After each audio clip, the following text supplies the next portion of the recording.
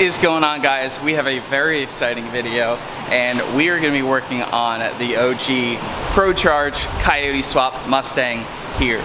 If you are new to the channel, we have a lot of different Mustangs. Make sure you hit the like button and subscribe.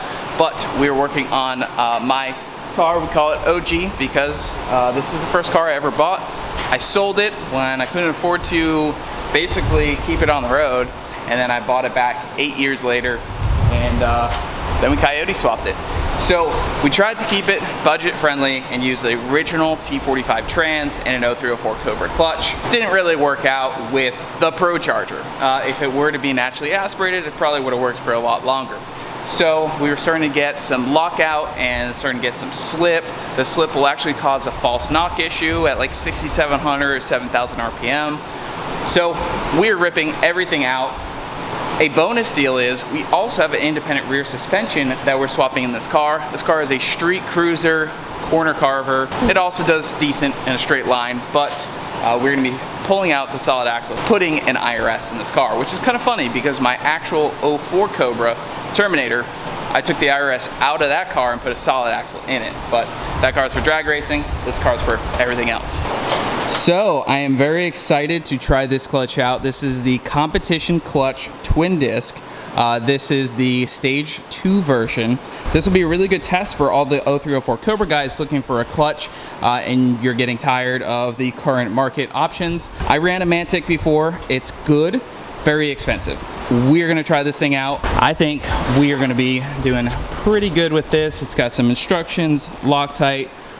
Competition Clutch has been around for a while. Vengeance Clutch is their domestic brand. Clutch, beautiful, comes with flywheel. This thing's cheap relatively in the world of clutches. You can pick this up. I think the base one is $1,000. I think this one's like $1,200. I'll have the pricing on the screen, but we're gonna be using that. We also have the very important part, the Tremec T56 Magnum swap. So we're gonna be swapping a T56 Magnum. We also have a DSS drive shaft over here. We have the independent rear suspension. We got the 0304 Cobra bell housing. We are gonna be getting all of this swapped into this car. I am very excited. Brad has already started. He's pulling the shifter. The MGW borrowed from Cameron. Shout out to Cameron. It'll be on its way back to you. No, you can't buy it unless you want to buy it from Cameron, but I don't think he wants to sell it. Brad. What's up? You excited? I am. You know, some people were saying you were the worst shifter ever, but... I mean, yeah, I am the worst shifter ever in a car that doesn't want to shift. Yeah, it doesn't want to shift the way it is. I mean, obviously I can't be that bad if I could row a 2-valve to a 13.1. Yeah, no, I mean, the trans and clutch setup is not ideal for 600 plus wheel horsepower, but that's why we got all these components.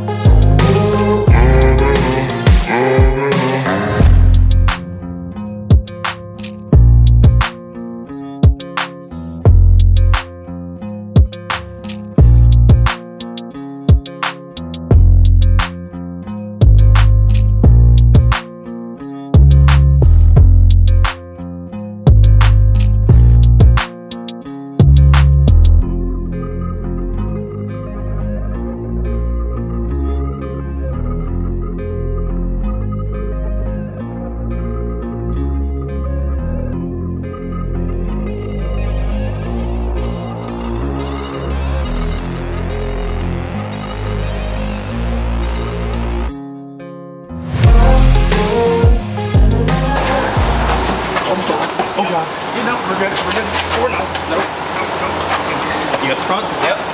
I got the back. We did it! I hope it was filming, because that was a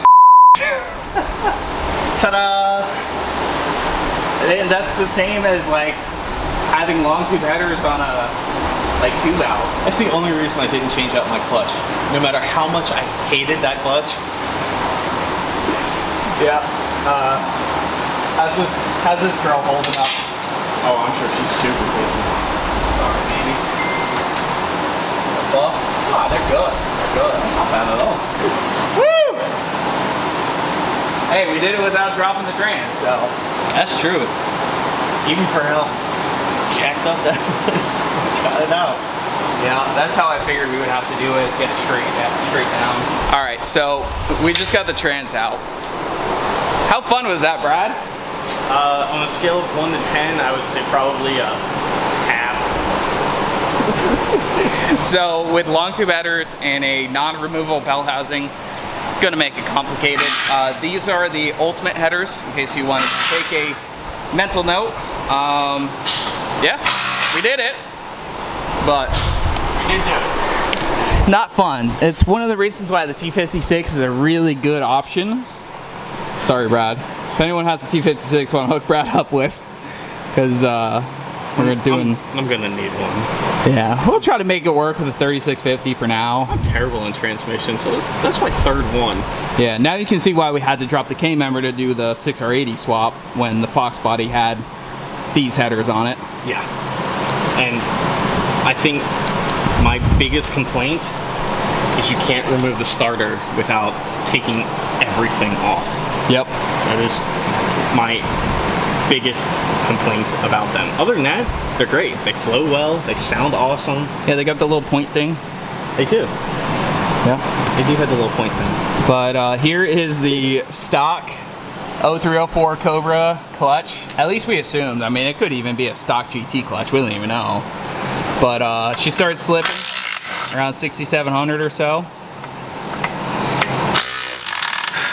I'm interested to see what that disc looks like. I think pretty glazed. Quite possibly. It never really made the smell. You can tell it was just overpowering it. Now let's see the disc. How's the disc look? Not terrible. Not bad considering. You can see some marks. There it is. Little heat spots, but Yeah. it's actually not the worst I've seen. Yeah, it's not like a slip where the clutch got damaged. It's like a slip where we were just overpowering it. That's also not the cleanest. So, but we have a solution for all of that. We do. We also have new flywheel bolts that came with it. It looks like we might have gone scarce on the flywheel bolts when we put it together. I think it was the 6 from the original. Yeah. And then we sourced 2. It happens. We'll fix it. Yep. Don't worry about that. Yep. Got all the parts laid out here. New Ford throw-up pairing. The clutch has the new flywheel bolts, pressure plate bolts, which is sick. Got the drive shaft from my boy Steve, Lethal. If you guys need anything, Steve is now working at Lethal, Steve Gellis. So he helped me out with the drive shaft. I think they have all sorts of components. I think they're selling competition clutch now too, but I'll leave a link down in the description. These clutches are up and coming, and you'll probably see them in a lot of cars here very soon. Alright, so I am back from the store. I had to pick up some hardware for the bell housing to trans bolts. We got the Vengeance clutch out of the packaging. Looks awesome. I love the matte black finish on both. It's black. Yeah, both the flywheel and the pressure plate. So we're actually disassembling it. It comes buttoned up.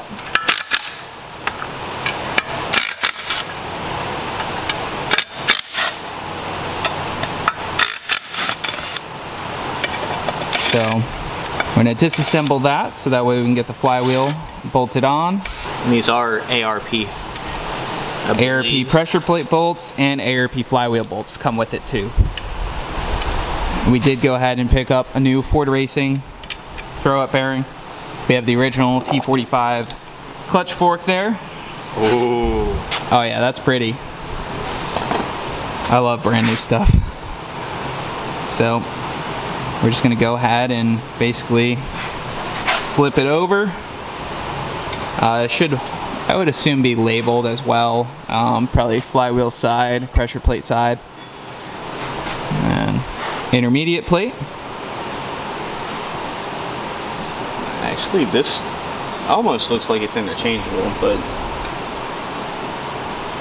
Looks like there's Ooh, are these built in? Yeah, they're built in. Oh, that's so That's cool. what Parker was talking about. So if there's any debris and stuff, instead of staying within the clutch, it actually will throw it out, so it keeps the surfaces cleaner. And if there's anything that gets in there, it shoots it out.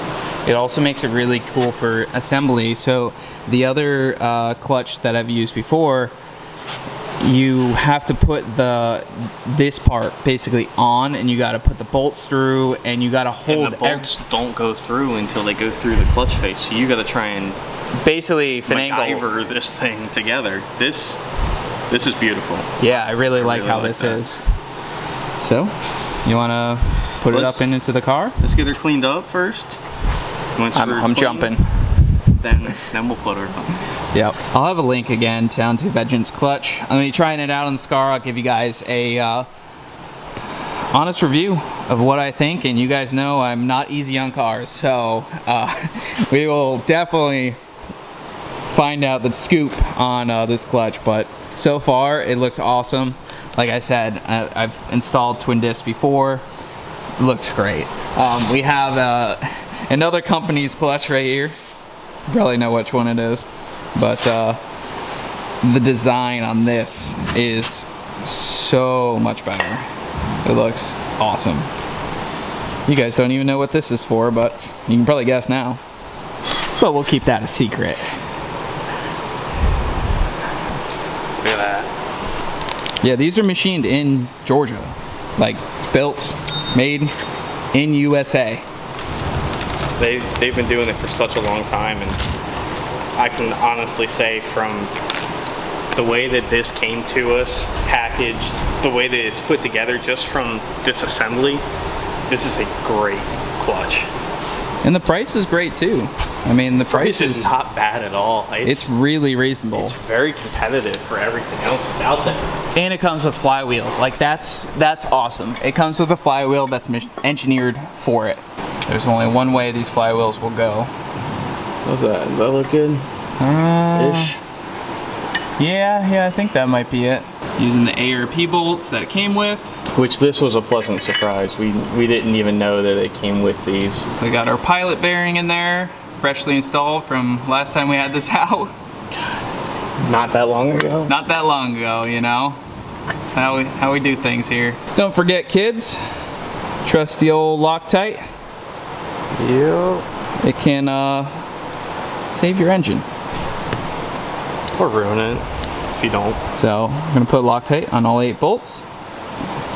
Then torque it to, I believe, 85 foot-pounds. 80 to 85. 80 to 85.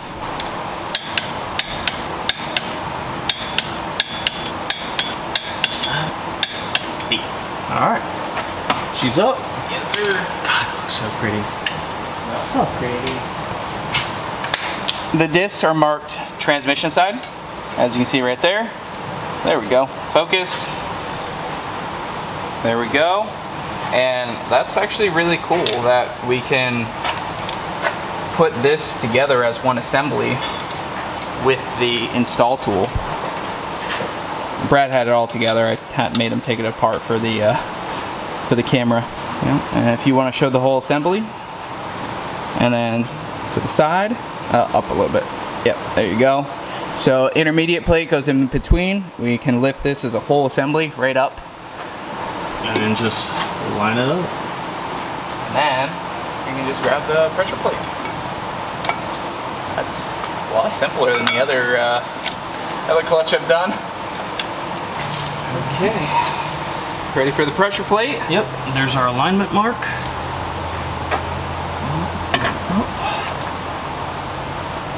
There's dowels. Yep. Okay. Very nice. You need bolts. Throw the handy dandy Loctite on. Yep, kit comes with Loctite too. It does. With this is probably the best clutch kit I've honestly seen. It comes with all the bolts you need, the flywheel, everything's pre-marked where it goes so it lines up correctly, all the bolts you need so you don't gotta try and find something, source other pieces. It's a great kit so far. Now, I got to play around with Parker's car when he came out here, and that is such a smooth engagement that his car had. Yeah, it drove like stock. So I cannot wait to feel it on this. This car, we know, puts down power. Unfortunately, we had somewhat of a bad experience in the first outing, having just clutch engagement, not letting the trans go in. But I think all of this work will more than remedy that. Oh yeah, for sure. The viewers can't tell at home. It's quite humid today. Yeah, yeah.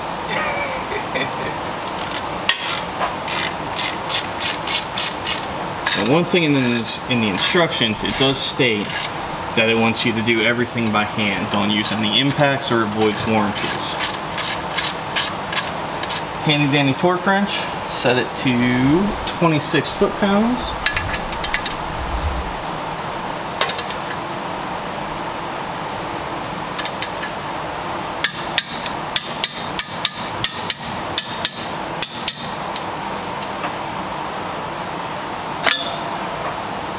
There she is. Yeah. Ready for that T56. I hope it goes a lot easier than the T45 came out. Well, it should. I mean, bell housing, It's modular. Yeah, we just stick the bell housing in.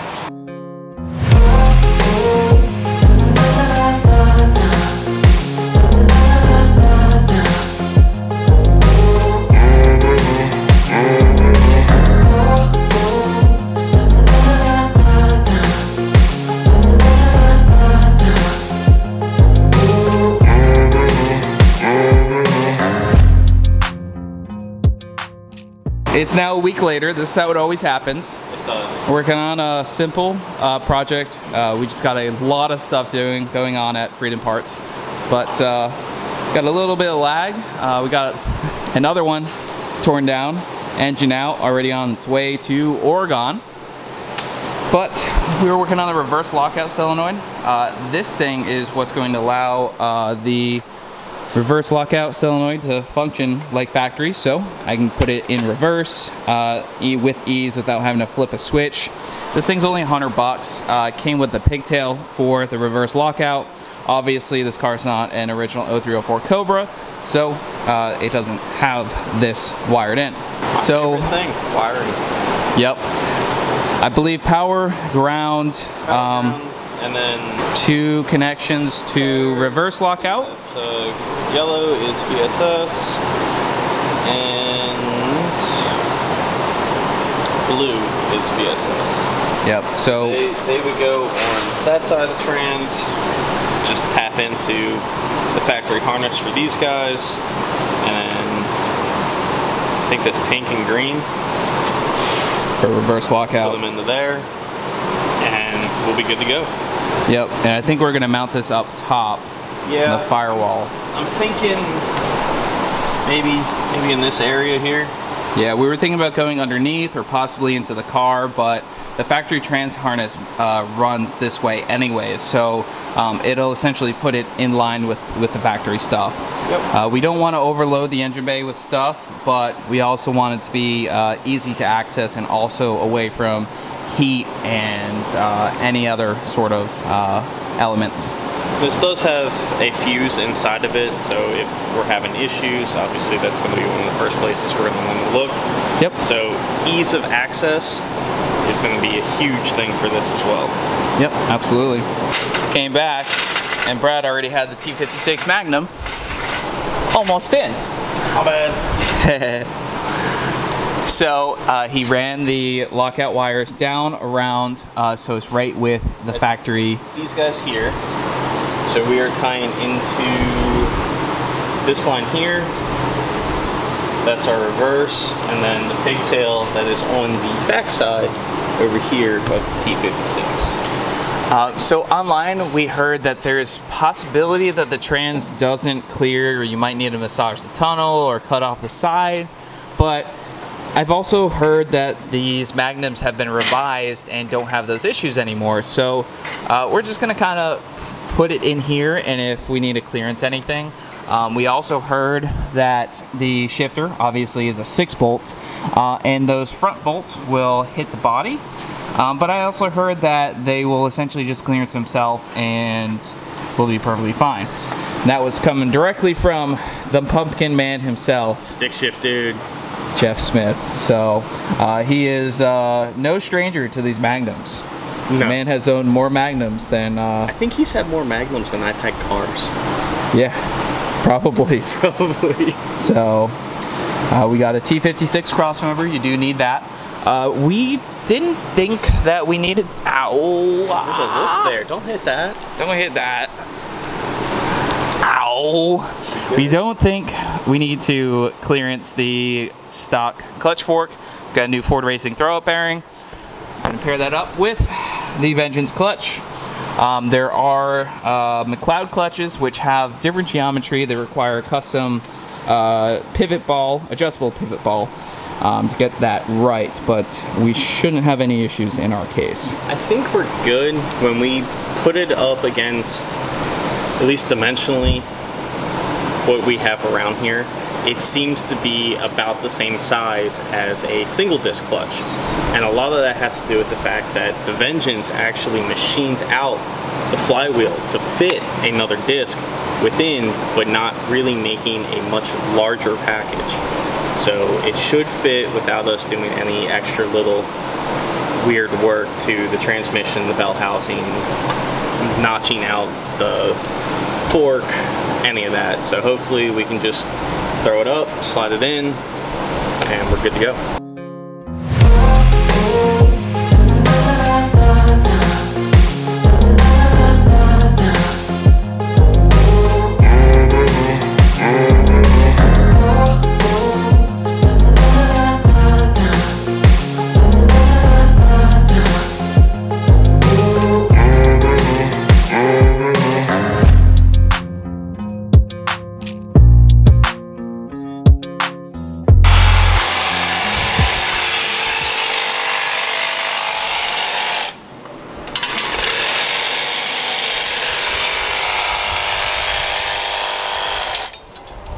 So, I think that's the only place we had to clearance, right?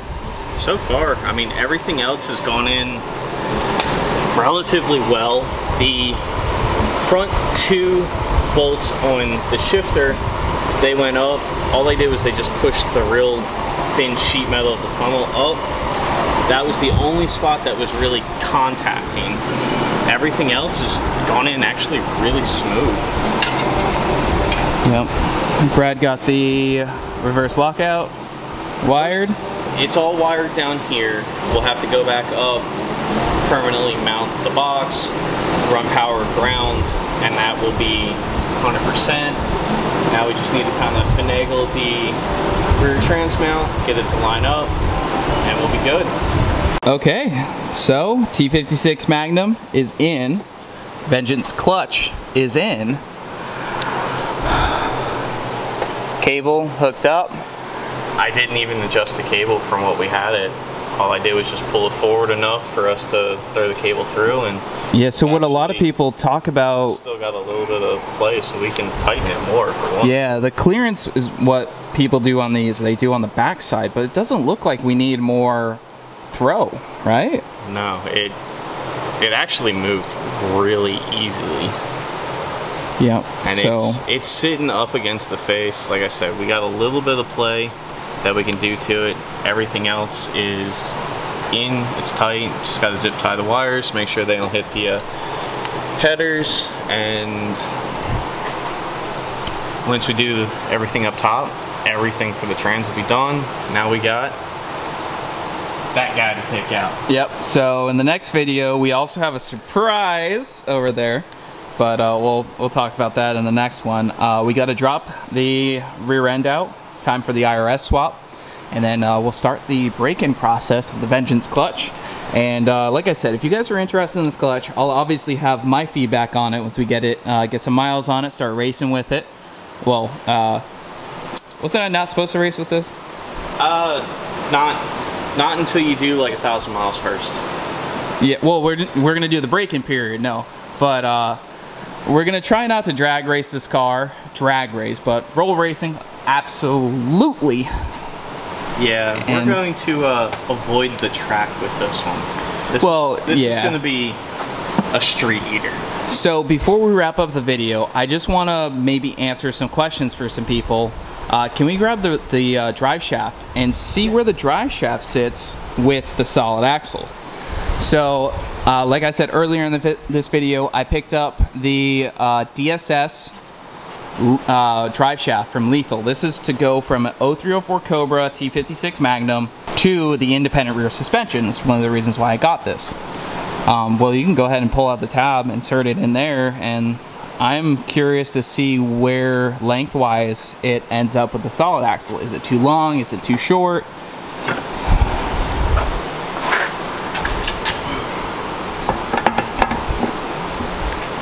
So I think if the flange was bigger, you could actually bolt it right to that flange. Yeah, so it's what a lot of people have issues with. I know Ken Scar, the yellow Cobra, he's been having issues with his. Now when that rear end goes up, it might push it too far forward, because this is an IRS drive shaft, remember. It's got almost 2 fingers of play, so I would say it would be super close to maxing it out if it doesn't. So I probably wouldn't run something like this, but for the IRS, this is direct bolt-in for the IRS. It's got the Sonax flange, and this has the measurements for the IRS, which works perfectly for us. But since being that we did have a solid axle in here, I wanted to kind of give you guys, you know, just the idea that this will get you in the realm, but getting some proper measurements with the rear end in the position that it's in with, you know, loaded with a drive shaft is going to be the best bet. This would be a point where a 4-post lift would be awesome. Correct, yep. Because that would allow the car to have full weight on the suspension and let you measure from there to there correctly. Yep, exactly.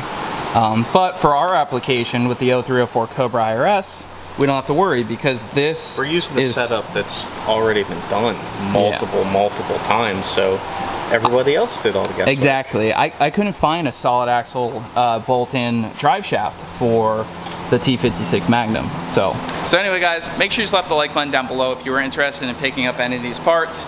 There'll be links down in the description. The Magnum, the Vengeance clutch, we have the info on Freedom Parts website.